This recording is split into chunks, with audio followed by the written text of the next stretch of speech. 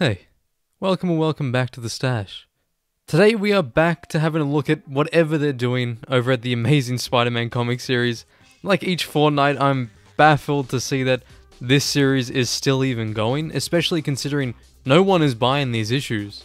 I mean, there is some hope that after issue 50, Zeb Wells will finally be done with the series, but who really knows? Anyway, before we get into the video, I just wanted to tell you that I have a pretty big video on the way about going over why Zeb Wells is the worst Spider-Man writer we've ever seen and all that lovely stuff. I want to make that one first, but it just needs a little bit more time, and I didn't want to leave you guys hanging, so here we are. And also, while we're on the topic of self-promotion, we are so close to 1,100 subscribers, so if you like Spider-Man or comic content in general, feel free to stick around and maybe hit that subscribe button. Anyway, with that being said, let's get straight back into the video.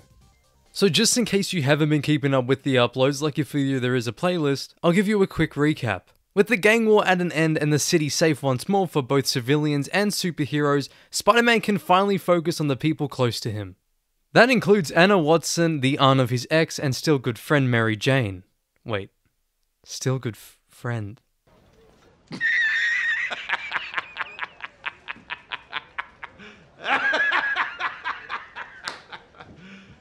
You serious? Who do you think you're even fooling at this point?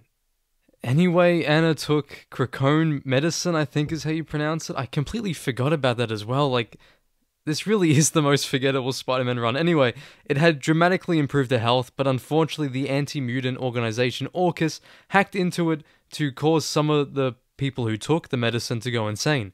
And unlucky for Aunt Anna because obviously that included her. She now resides in RAVENCROFT Institute for the Criminally Insane, among the worst criminals New York has ever seen.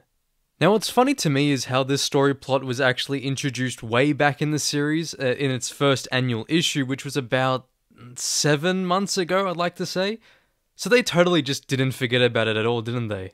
It's pretty embarrassing, if anything, because Zeb Wells even shoehorned a stupid rec-rap story before even getting back to this. Anyway, if he doesn't care, why should I? Now, our story begins with what seems to be a normal day at Ravencroft. However, unknown to those inside, a certain arachnid is not where he's supposed to be. I mean, thank God they've finally swapped artists. Even though I love John Romita Jr., don't get me wrong, especially his work in the 90s and 2000s, he just isn't that good anymore. All of his stuff in this series looks so stiff and unnatural or just hideously proportioned.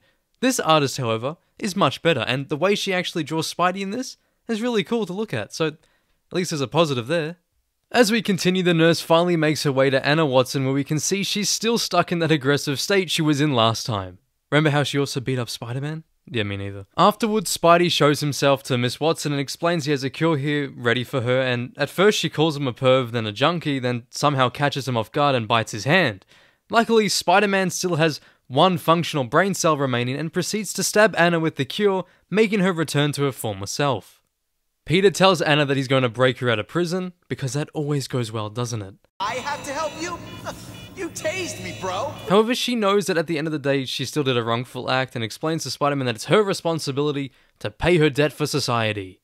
But for now, I guess I'm on Aunt Anna's side. I mean, how are you going to explain a jailbreak even with the best lawyers? So, Mr. Spider-Man, did you or did you not break Miss Watson out of prison, as shown in the security footage? Well, you see, Later on, Peter meets up with Norman Osborn to pretty much tell him he's quitting his job at Oscorp. Norman assumes it was because of his absence during the gang war, but Peter assures him it's about what he actually said to him earlier in the series. You see, after the whole Goblin Sin storyline, Norman Osborn has been acting a little bit weird. He's been trying to repress that little green goblin voice in his head, but each day he just gets that little bit bigger. And by the end of the conversation though, Norman sort of snaps out of it and tells Peter that he can work for him and come and go as he pleases with a full rate of salary. Peter then gives Norman this like puppy-eyed thank you look, which is just, it's so wrong on so many levels, especially if you know their history. Jesus Christ.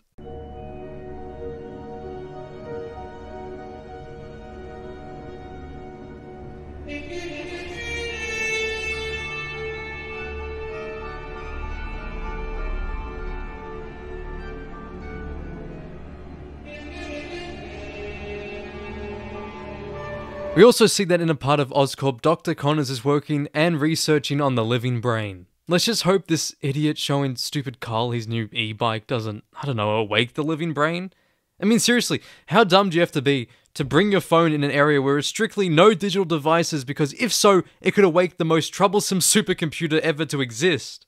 Sometimes I swear they just write the civilians of the Marvel Universe to be the most dumbest people on Earth. It's incredible. Especially in the early 60s, don't even get me started.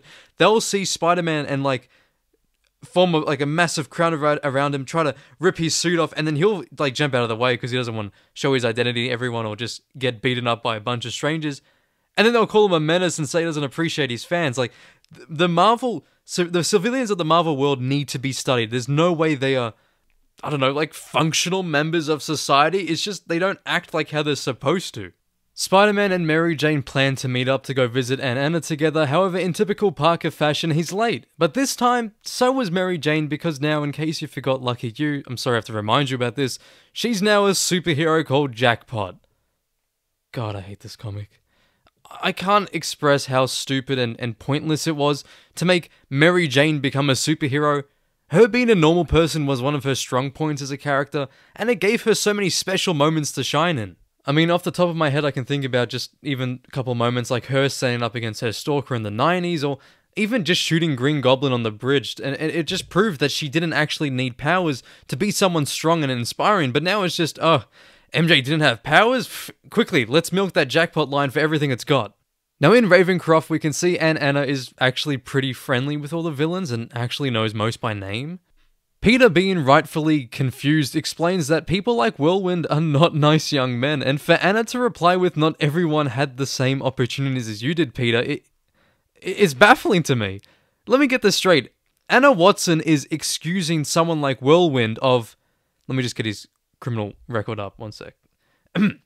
Mass destruction, theft, attempted murder, terrorism, aiding and abetting, assault, jailbreak, kidnapping, breaking and entering, and hostage taking. All because he what? Wasn't loved as a child or something? If anything, I remember him having like a half-decent life before going to crime. Peter was an orphan who grew up with his aunt and uncle, and his uncle got murdered in cold blood because of one of his actions. Not to mention the countless mind-breaking experience Peter's been through during his career as Spider-Man, and he still manages to do the right thing most of the time. But Whirlwind gets a pass from Aunt Anna? Are you... What am I reading? It'd be funny if it weren't so pathetic. No, what the heck, I'll laugh anyway.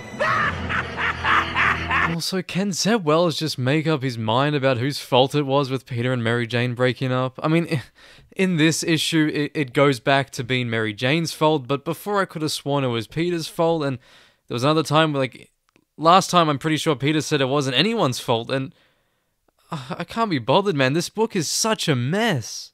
Sadly, moving on, Peter wanders off to go talk to Sandman, and Flint explains that he turned himself in and that he really wants to reform, but being made up of so many individual sand pieces means each one sort of thinks differently.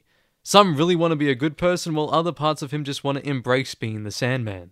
He continues by asking Peter who his friend was, and with him stupidly replying with Spider-Man. This was big mistake. This sets off the evil part in Sandman, and he lashes out in fury, but luckily, Ravencroft equipped him with this device that can sort of contain him, and stop him from just breaking out of prison.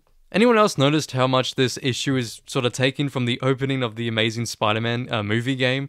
First the attempted jailbreak, then Peter not knowing to keep distance with the patients, causing them to get angry. I mean, I could be imagining things, but it just seems really similar to me.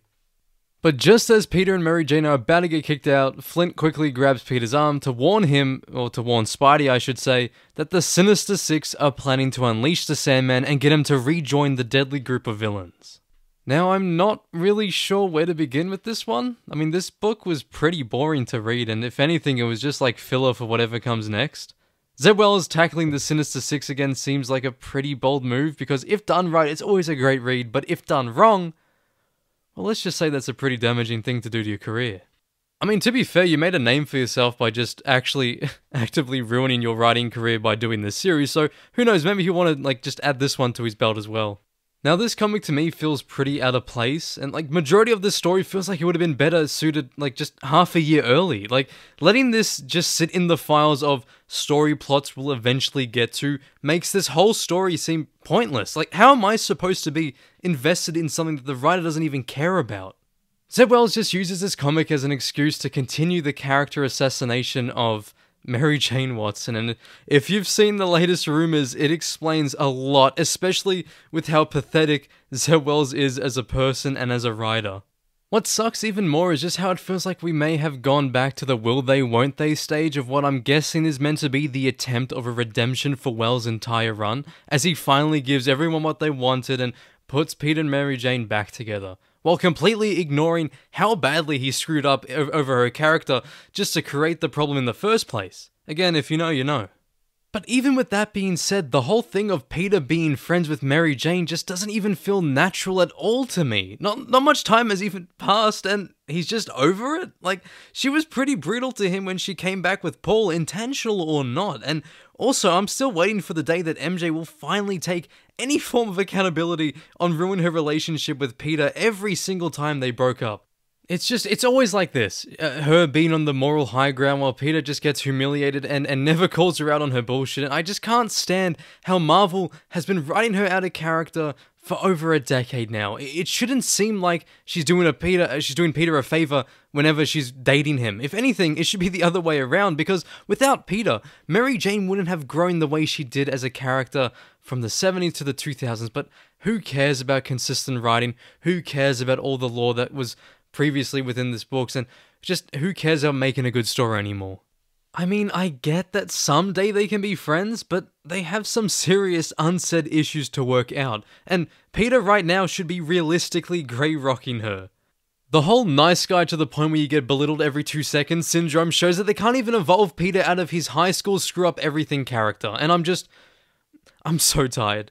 I'm so tired of this character being trapped within the confinements of his teenager self. Not even his real teenage personality in the 60s where he was just an asshole to everyone. No, they're not that generous. He's stuck in the new Disney-fied Peter, where he's just a complete pushover and is afraid to have any form of confrontation. When it comes to what to do next with the Amazing Spider-Man title that's fresh and captivating, I fail to see how Marvel continuously mess it up. It's not rocket science. In fact, it's actually pretty simple. Just let Peter grow up.